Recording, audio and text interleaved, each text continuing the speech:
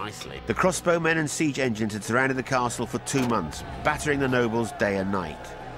There were less than 100 men left alive in the keep. They were desperate, but holding out for reinforcements from France.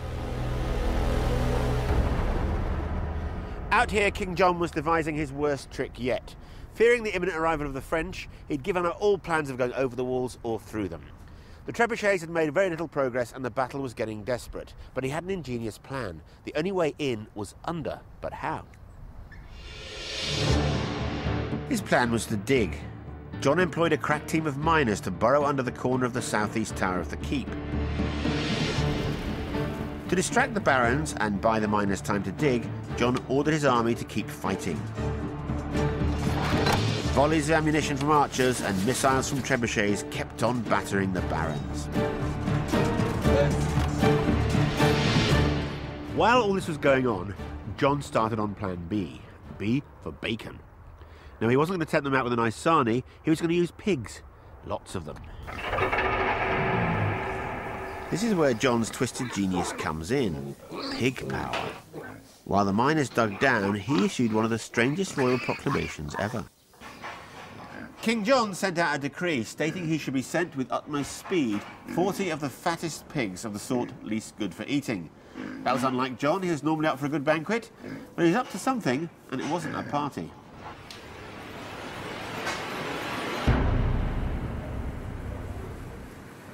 King John was planning a fire, but not just any old fire. He needed a substance which was highly combustible. And in these days before gunpowder, he decided to use pig fat. Tons of it. His plan was to stuff the mine with pig fat, set fire to it so it'd burn up, crack the foundations, and bring the castle walls tumbling down. But would it work?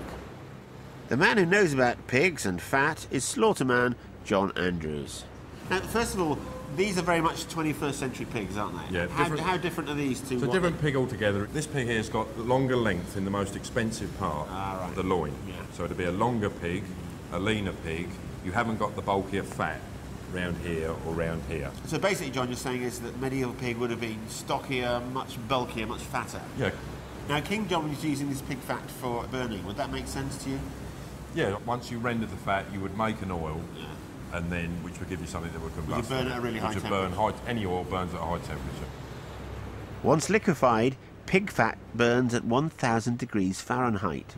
Now, where do you get the fat from on these pigs? A popular fat is the flead fat. I mean, 100 years ago they made flead cakes, and it's still quite a delicacy now for certain people. That would be a fat that was easily obtainable that you could strip out. Now, we know that King John used 40 pigs. I mean, 40 big fat pigs, that's going to produce a hell of a lot of fat, isn't it? I should imagine now you probably want 200 to 300 pigs in this day. Really, for the equivalent of that? That's equivalent. Fascinating, yeah. Get to do us a couple of chops while we're here. Do some sausages. So John, King John that is, not Butcher John, got 40 fat pigs, stripped down the fat and stuffed it into the mine. Under the rules of medieval warfare, he should have given the barons a final chance to surrender, but he didn't bother with that. Right, here goes. It's November, 12:15. Yeah? This is Rochester Castle. This is a bucket of pig fat. This is just one bucket. He had 40 pigs worth. Right, let's go and get it lit.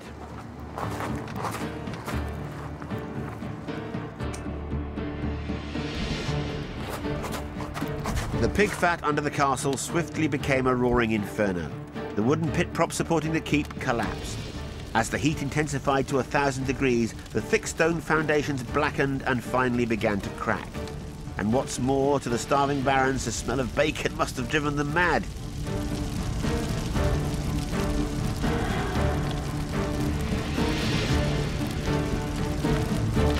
The entire southeast tower collapsed. A quarter of the keep was destroyed. Pig power rules.